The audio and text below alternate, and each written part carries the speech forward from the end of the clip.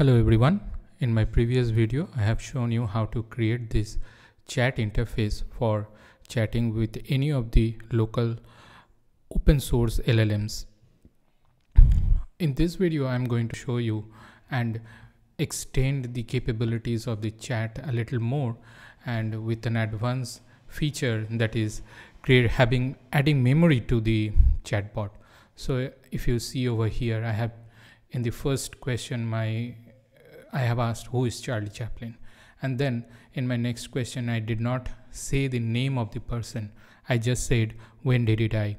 So it was able to understand my previous question is about Charlie Chaplin, so it gave me the appropriate answer. So if I type over here name two co-actors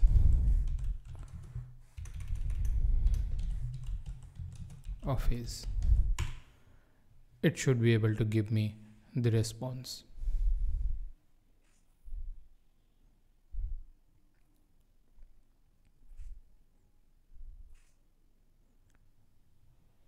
So it identifies that I am asking about Charlie Chaplin, and so it gives me the name of Rosie Nelson and Mabel Norman, who are two co-actors of Charlie Chaplin.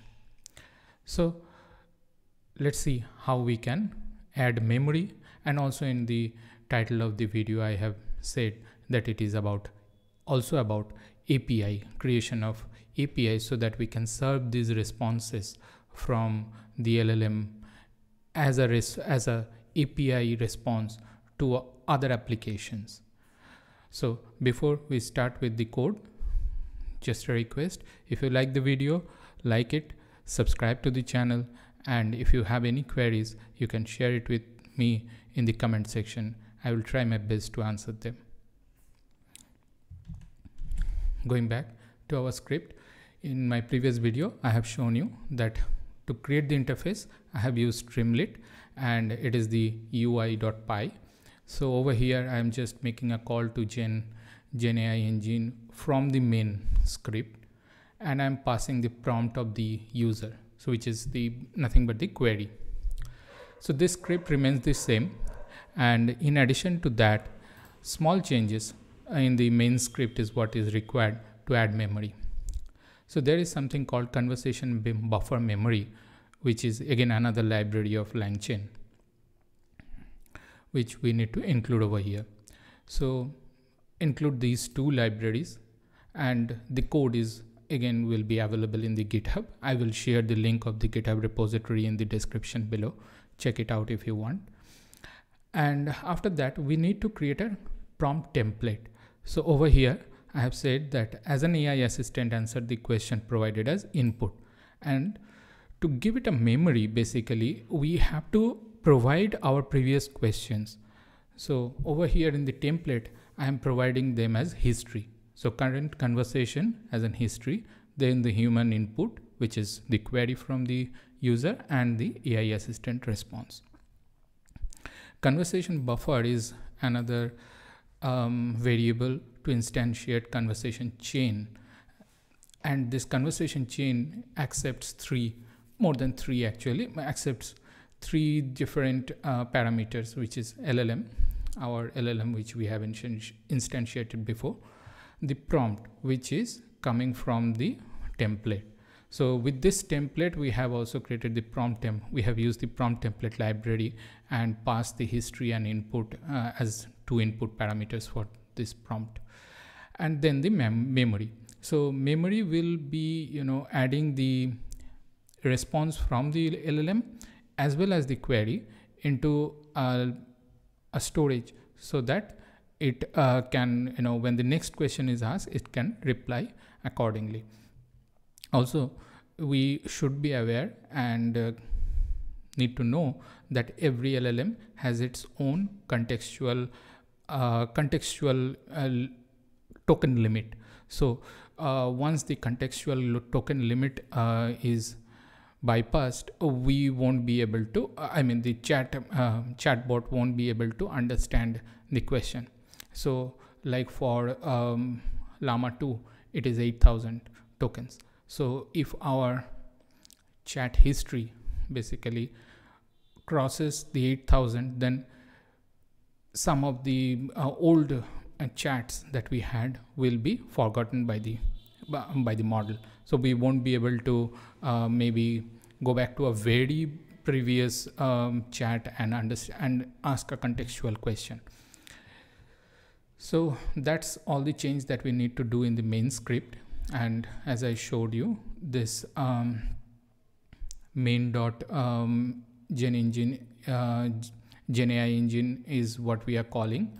And over here, we are passing the query and getting the response and passing it on to the UI. So that's it. All that is required. Also, apart from that, using Flask framework, we can create easily an API REST endpoint where we can, ask our query and get the response from the server. So over here, I have created Flask, a very simple Flask program. So we have app as Flask, and then a hello world and a root. So this is the root, and over here I have added query. So the user needs to provide the query over here, and again in the response I am sending in the Gen AI engine query. So whatever response is coming back from main, Gen AI engine will be sent back as a response to the API endpoint. Let me show you how this is executed. Over here, let me create one more.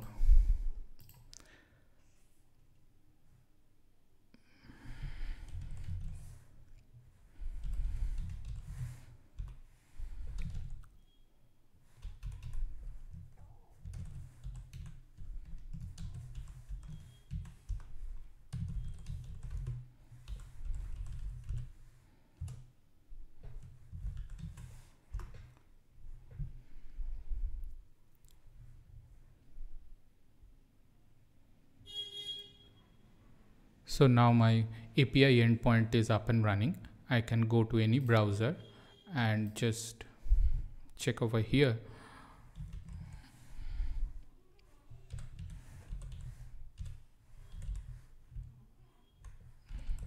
Or I can just say localhost 8123 is the port.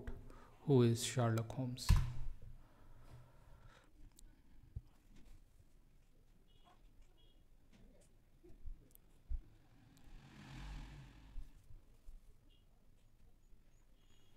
So as you see, I have got back the response from the model and as an API endpoint server. So this Flask server is providing the API endpoint for the model. This way we can have our own APIs for any model of our choice running on our local, but it takes its own sweet time because running these large language models on our local machine is not very fast. But yeah, we can have it in our disposal. We can experiment with it and explore different things. So that is possible. Hope you find it interesting and useful. And if you like the video, like it, subscribe to the channel. That's all for today. Signing off. Thank you.